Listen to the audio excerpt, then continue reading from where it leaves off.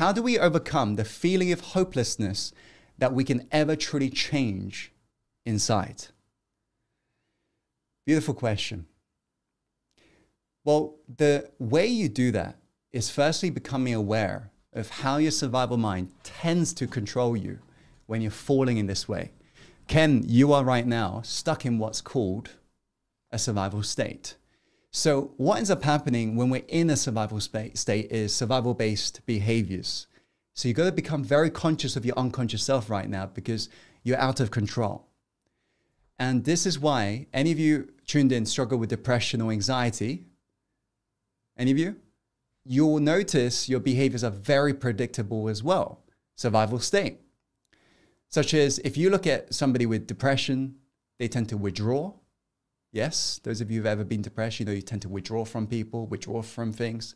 And you'll notice with anxiety, you tend to withdraw in the same way, similar way, sometimes just avoid, downright just avoid.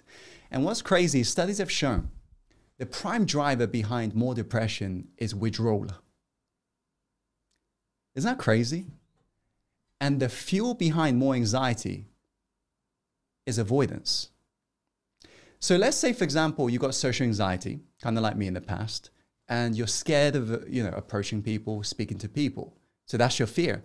Let's say you follow that fear and you refuse to actually engage with others. So you're now avoiding them. Well, one day you're going to fall so low where your social life is totally inactive. Thereby you have totally attracted the actual biggest fear you have, which is deep down, you're fearing loneliness. And you have just made it happen because you allowed yourself to fall. Is this making sense? So Ken, what you want to become aware of firstly is what have you been doing? How have you been reacting to hopelessness? And whatever you do, if it's been disempowering, do the opposite. If you've been hiding, show up. If you've been avoiding, go for it.